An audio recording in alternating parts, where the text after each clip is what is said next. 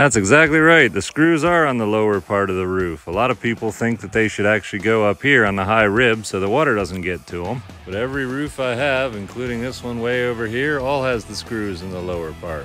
I do a lot of unconventional things for various reasons, but this isn't it. I just simply followed the manufacturer's instructions on this one. If you don't think they're right, maybe you just want to get in contact with them and tell them how they're doing it all wrong.